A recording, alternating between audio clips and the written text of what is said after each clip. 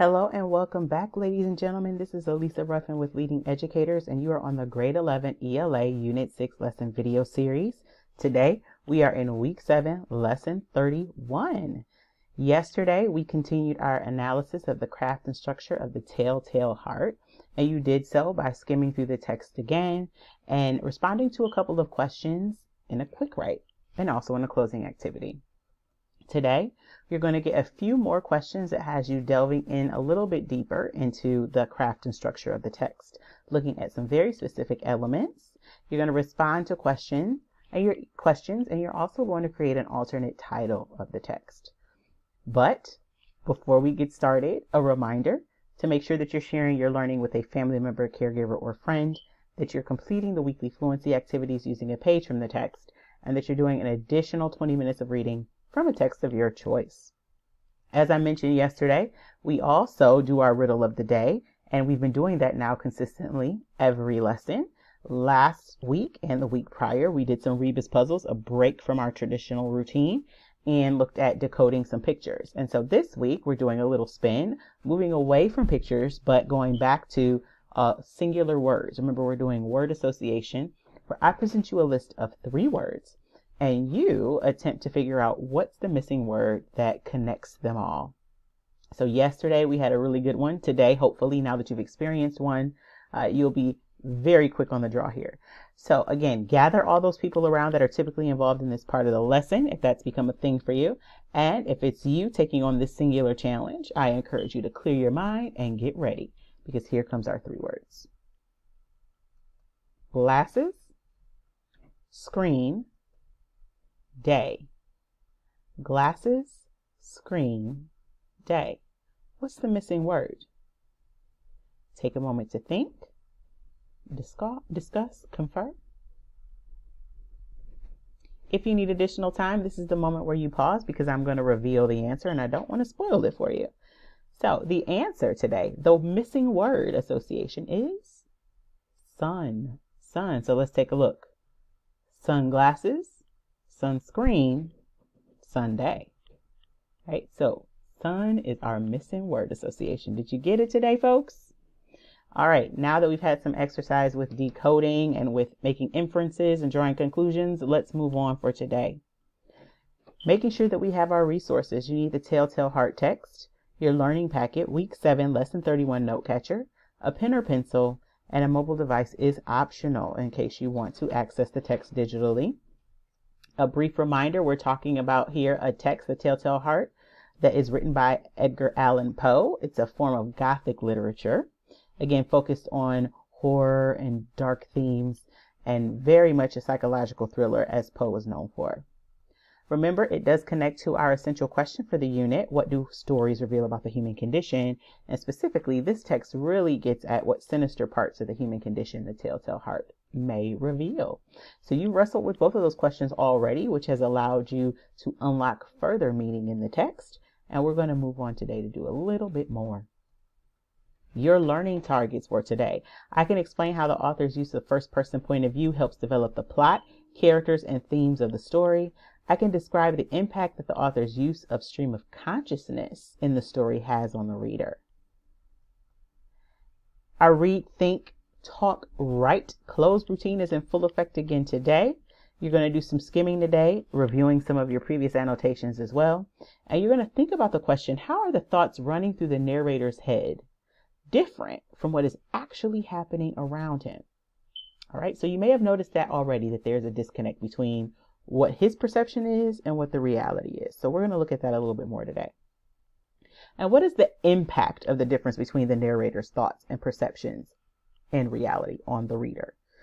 In your talk discussion today with your family member, caregiver, or friend, you're going to talk about the following question: what role does tension play in creating suspense in the story? And you're going to respond in your note catcher. But you've already talked a little bit about suspense. We did that last week. You really thought about what suspense means and what that looks like. So you're going to draw on the things that you discussed last week and responded to last week to help you for today in that talk section. Then in your write section, you're going to provide examples from the text to support your answers to the think section questions. And then in a closing activity, you are going to give the story another title and then provide an explanation as to why you would call it this and record your response in the note catcher. So let's get going on our quick model today, shall we? Let's look at those think questions to make sure that you know exactly what they're asking of you and get you jump started on some thoughts related to the question. So let's start with, how are the thoughts running through the narrator's head different from what is actually happening around him? So the key word here is different, all right? So what this means in this context is the question is asking me, and it's saying that I need to compare and contrast. I can start by identifying places in the text where the narrator's thoughts and perceptions are directly parallel to the action surrounding him. So I want to find a place in the text where the narrator is divulging or giving me insight into what he's thinking. And then also there's some descriptions happening around what's actually happening. So the reality and the narrator's thoughts are kind of in tandem. That's going to help me do some clear comparisons. And then I'm going to move on to talk about what is the impact of the difference between the narrator's thoughts and perceptions and reality on the reader. So I'm doing compare and contrast in one question. And then I'm going to take that information and think about what is the impact or the effect of that difference or disparity between reality and perception regarding the narrator. What does that have on me as a reader? All right. I need to consider that the reader has insight. I have insight into what's going on around the narrator as well. And I also know what's going on in his head because he's telling me. And so then after I do that, I need to think about what effect does having this full perspective have on me as the reader, right? So I have some knowledge because I'm reading the story. I know what he's telling me, and I am perceiving what's happening from a very different vantage point than he is. So when I take my perspective on the text and what the narrator is telling me, what is the impact of the disconnect between perception and reality? Okay, and what we know to be true. So that is how you approach that think section, and that's going to set you up for the write section. In actuality, the write section and the think section you can do in tandem with one another, because the write section will help you organize some of the thoughts that you have in that think section, because it lays out very clearly for you this idea of compare and contrast. So you're going to compare and contrast the narrator's thoughts and perceptions to what is actually happening around him. And so you're going to cite examples from the text. So now that I'm thinking about it, the write section gives me a place to organize those thoughts. So an example I've already provided for you here. The clearest example is this idea of the beating heart. So at this point, you know, in the beginning, we know that the narrator is hearing the heartbeat of the old man. Now, that's what he's telling us. Can someone's heart beat that loud? That's a good question. The other thing we need to think through is, after the old man has already been taken care of, has already been killed, his heart is no longer beating. He's not living, right? We know that. We clearly know that. But we also know that the narrator still thinks he hears it. All right. So the narrator's thoughts, I think I hear the beating heart. Reality, the old man is dead. All right. So that's a really good example, really obvious one. I want you to find a couple more examples in the text where that discrepancy between perception and reality is happening. Okay. The next part is the talk section. And so we're doing this a little bit out of order than what we've done previously, but that's because the think and the write sections are so closely related this time. The talk section focuses on this idea of tension.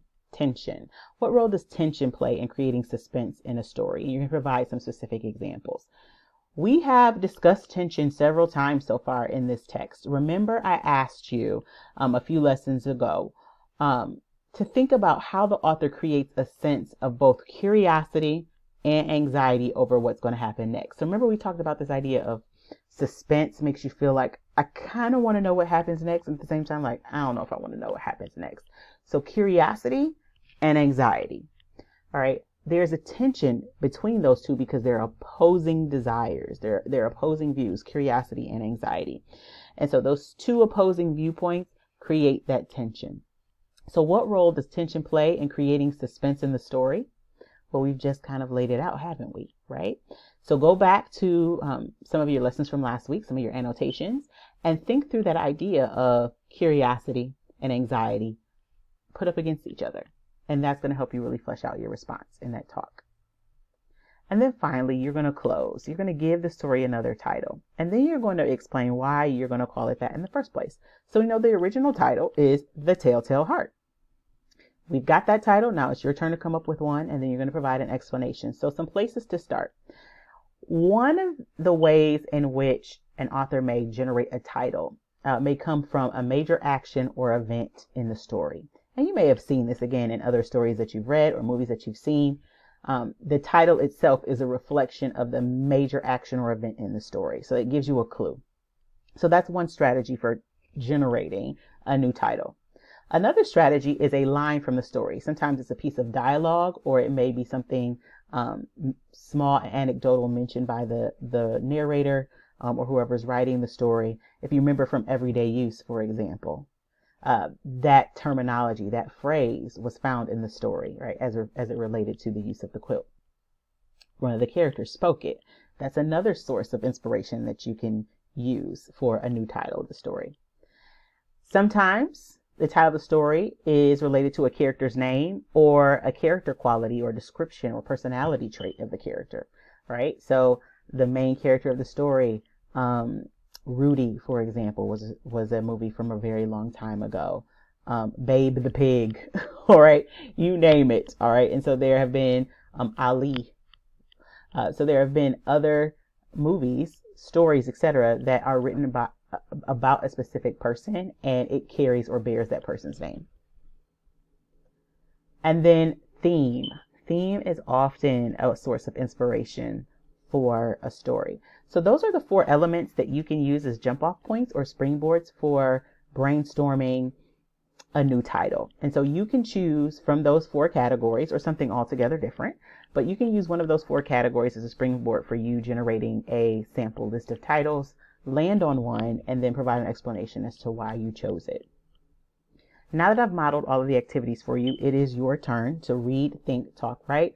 Remember that you are thinking through how the thoughts running through the narrator's head are different from what's actually happening around him. You're going to think about the impact of that discrepancy between the narrator's thoughts and reality have on the reader. You're going to have a conversation about tension and the role it plays in building suspense in the story with a family member, friend, or caregiver. And then you are going to provide examples from the text in the write section to support your answers from the think section. And then finally, you're going to engage in that closing activity where you come up with a brand new title for The Telltale Heart. I know it's going to be great and creative. And so if you need a place to start, go back to those 4 categories and think through how that can help you come up with another title. As always, you can always pause and replay this video as many times as necessary if you need help or support. You can also reach out to a teacher using the information provided if you get stuck. Finally, always remember that when you've completed all the lesson activities for today, that you are sharing your learning with a family member, caregiver, or friend, and that's built into the lesson. So if you do that, then you are well on your way to checking that off your list. Make sure you're completing the weekly fluency activity using a page from the text and doing at least 20 minutes of additional reading from a text of your choice. So we've come to the end of another lesson. We are really motoring through them. I know that you are prepared to do these activities. I'll see you again next time.